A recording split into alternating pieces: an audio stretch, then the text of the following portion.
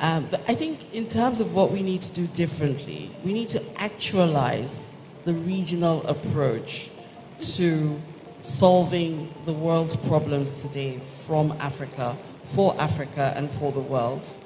So when I look at Ghana and I see the resources that Ghana has, there's some priorities that the country has in terms of being a regional hub for recycling, for really fueling the circular economy. A regional hub so a regional hub also for energy in terms of EV solar charging. Let's look at how we can bring the cost of borrow down by focusing on projects.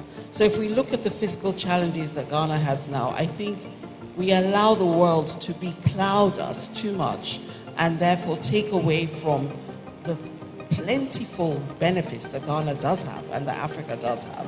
We need to get to a point where, for example, instead of worrying about raising US dollars and adding that to debt, is there some exchange that we could be doing in Ghana, in other countries, where we're saying, here is, in Ghana we do gold exchanges for dollar today, but what about lithium exchange for gold, for dollars, or even for other currencies, and going back to the principles of bartering. So this is Madam Yvonne Ike, who is the head of Sub-Saharan Africa at the Bank of America, advising Ghana and other African leaders on how they can reduce borrowing by fully utilizing what we have on our beautiful African continent. We will listen to everything she said, but before that, I would like to stress a bit on one of her submissions, which is how she thinks the world's problem can be solved from Africa, especially how Ghana can become the regional hub for electric vehicles, particularly solar charging solutions to the world.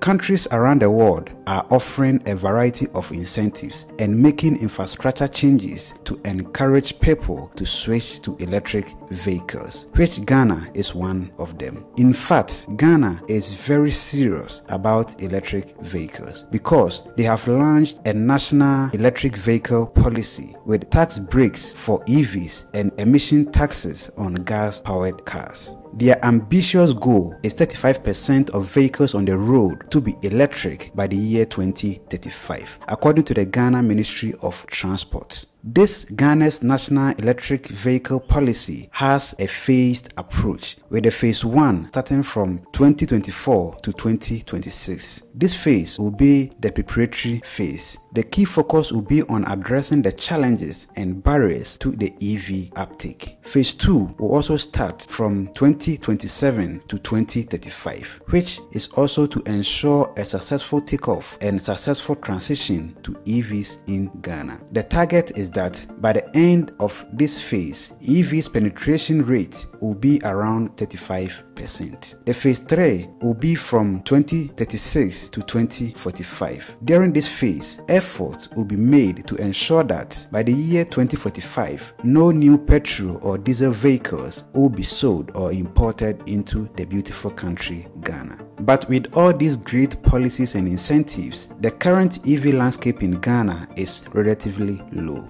but it is growing. There are still few EVs in the country, with hybrid electric vehicles being the most common. However, a 2022 survey showed a growing interest, with some Ghanaians already enjoying the benefits like lower running cost of electric vehicles. So, Ghanaian automaker Kantanka Automobile has announced plans to develop an electric vehicles very soon. And a German Ghanaian startup called Mana Mobility is also aiming to design and produce EVs in Ghana. But according to Madam Yvonne, Ghana has a secret weapon in the EV market, which they are not utilizing it. And that secret weapon is sunshine. Unlike many developed countries, Ghana has an abundance of sunlight, perfect for powering electric vehicle charging stations across the country. So they have the potential to do more than what they have done so far. According to her, the country should utilize its sun by building solar-powered EV charging stations to encourage more people to adopt electric vehicles, just like countries like Germany, the United States, France, and other developed countries are doing. She also mentioned something about recycling and agriculture. So let's hear everything from her. But before we start, please support us by liking the video and also subscribing to the channel for more videos like this. Thank you very much for your support. Now, let's dive into it. I think in terms of what we need to do differently, we need to actualize the regional approach to solving the world's problems today from Africa, for Africa, and for the world. So when I look at Ghana, and I see the resources that Ghana has, there's some priorities that the country has in terms of being a regional hub for recycling, for really fueling the secular economy. A regional hub so a regional hub also for energy in terms of EV solar charging. There's no reason why Ghana cannot, given the resources it has, like lithium, like the secure and more user-friendly environment for attracting foreign investment, for projects and for manufacturing. There's no reason why that shouldn't be a priority to have solar-charged EV stations manufactured out of Ghana. There's agriculture as well. There's an amazing amount of research that's being done for agriculture in Ghana that needs to be actualized. So how do we do that? And so we talk about this quite a bit as we go around the different countries and conferences. But let's actualize that. Let's look at how we can bring the cost of borrow down by focusing on projects. So if we look at the fiscal challenges that Ghana has now, I think we allow the world to becloud us too much and therefore take away from the plentiful benefits that Ghana does have and that Africa does have. And so therefore, what I mean by that is, while those challenges are being addressed, there are other opportunities. There are other opportunities that we can have where we can reduce the cost of borrow by focusing on projects led by private sector in the region and bringing in blended finance, leveraging the African DFIs a lot more in terms of financing these projects, working with international organizations like ours. Bank of America does have a commitment to deploy and galvanize $1.5 trillion of capital into areas like climate. So while there's other areas that are being fixed, there is a whole host of opportunity in areas like climate where we can focus projects in those spaces. And therefore, when we look at ratings, we're worrying less about the ratings of the countries at this time in Africa, and we're looking more at the ratings of the projects and making sure those are well structured.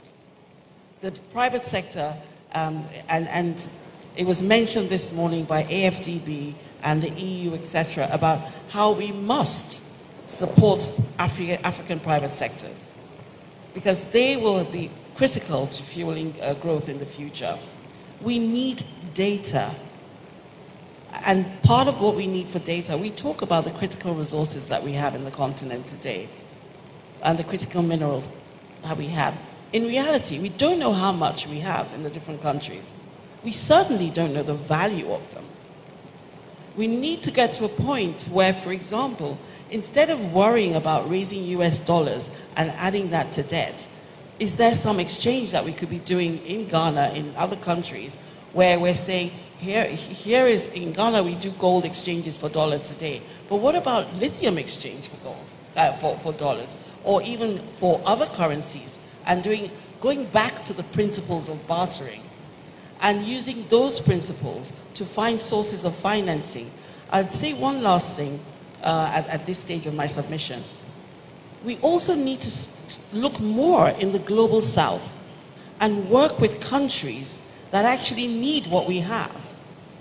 So in the global south, Brazil, India, China, and also countries like the Middle East are more interested in what we have to offer on terms that work for us financially and otherwise.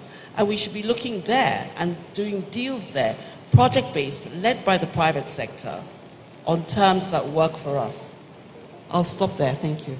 So, that is all for today's episode. What are your thoughts on this? Let us know in the comment section below. My name is Sheriff Haruna. Have a joyful life and see you in our next video. Macrao.